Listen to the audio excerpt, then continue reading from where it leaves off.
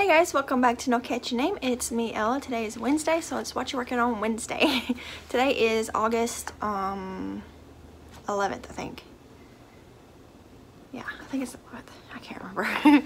Today I'm working on some appliques for my Christmas blanket that I'm working on for a while. It's going to take a while to finish it because I'm going slow on it.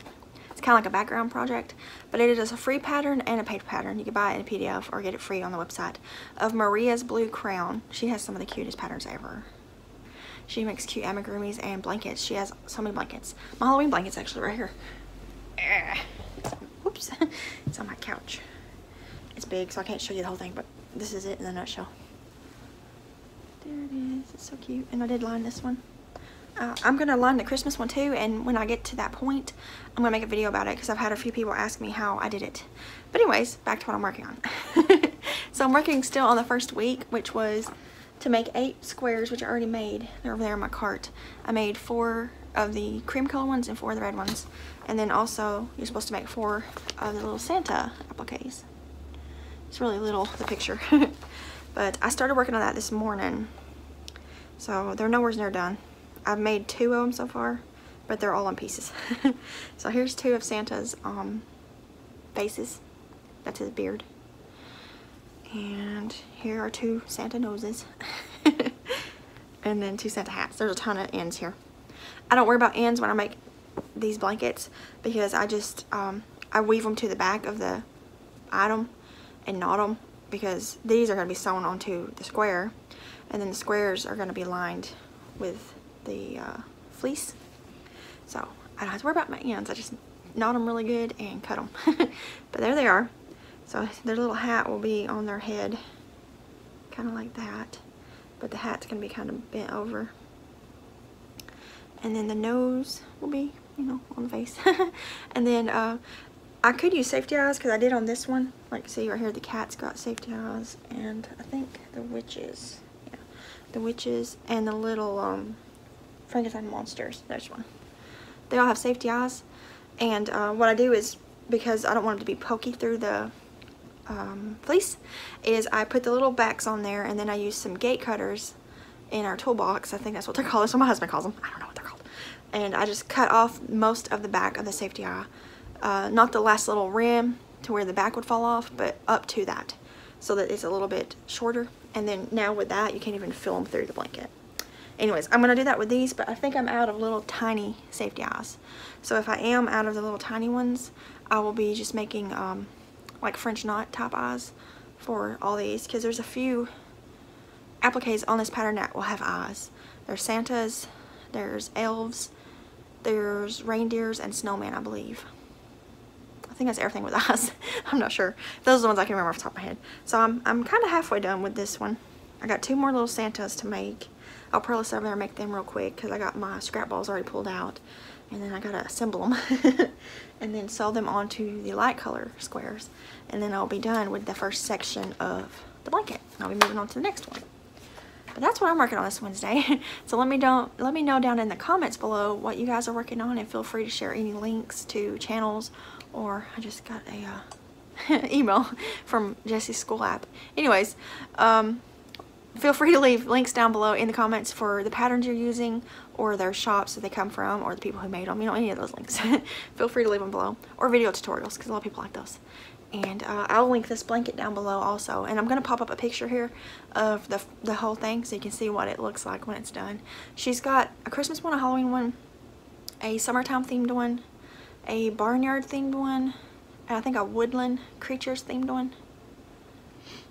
I think that might be it. There might be another one, I don't know. But I fell in love with this one. I did this one with when it was a crochet along, or I started it. I think I fell behind and I ended up having to finish it on my own time, as per usual. But I absolutely love this blanket. It comes out pretty big. It's pretty wide. That's the wide. The width and the length is about the same. It's like a big square. And what I did to line it is I went to Joann's and bought the right amount of fleece I needed. I can't remember if I had to piece it together. I think it's one big solid piece. Looks like it's one big solid piece. Yeah.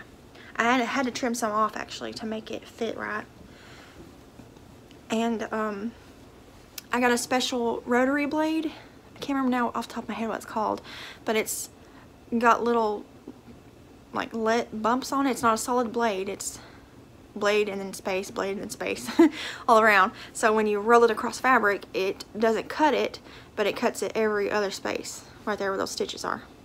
And then after I did that, I just held my fleece, I keep wanting to call it flannel, fleece and my crochet blanket together, and with black yarn, and I single crocheted them together, I think, or slip stitch.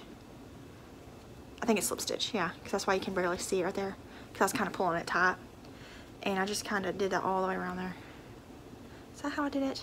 Nope, I lied, I'm sorry, backtrack. I single crocheted all the way around the fleece. I don't know why I keep calling it flannel.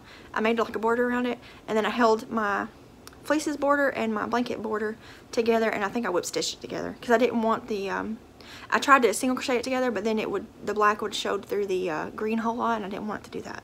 So I think I just whip stitched it together, and it works. It's aligned. It's really heavy and comfortable, like cozy, and I love it a lot. It's always on my couch. I think I made this in 2017 or 2018. I can't remember. I have to go look at my old videos. But every year since, it's been on the couch, and we use it. So, and I do wash it. I just throw it when it gets dirty or something.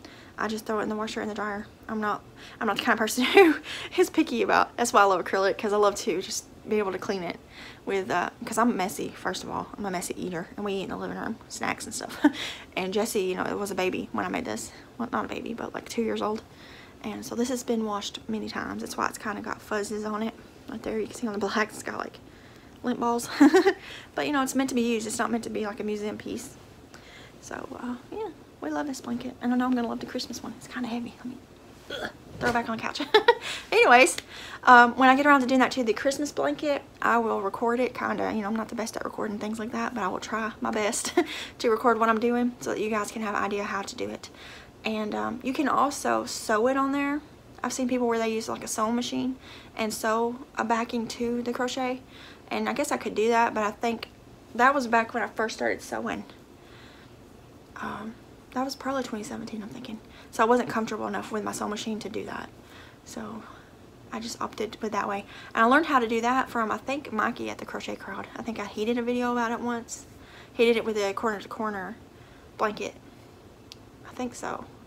And that special blade, I just got that at Joann's. You can just get the blade, and then you can just put it on your rotary cutter already, you know.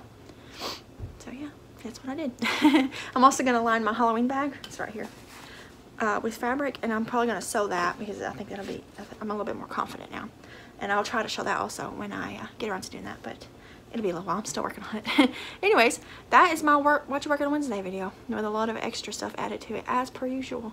Now I'm going to sit over there real quick and make a grocery order because we're running out of some things and I don't really want to go to the store, so I'm just going to order it and then go pick it up later. I think that'll be easier for me. And that way I don't have to lift like the heavy things. I can just leave them in the trunk and then Devin can get them later. That's usually what I do. But yeah, so Jesse's at school today. It's his third day. That's cool. But I'm going to go see what the email was, and then I'm going to go order some groceries, and then I'm going to work on Santa's. I think that's my plan. So I'm going to hop off here, and I'll see you guys in another video. Bye, guys.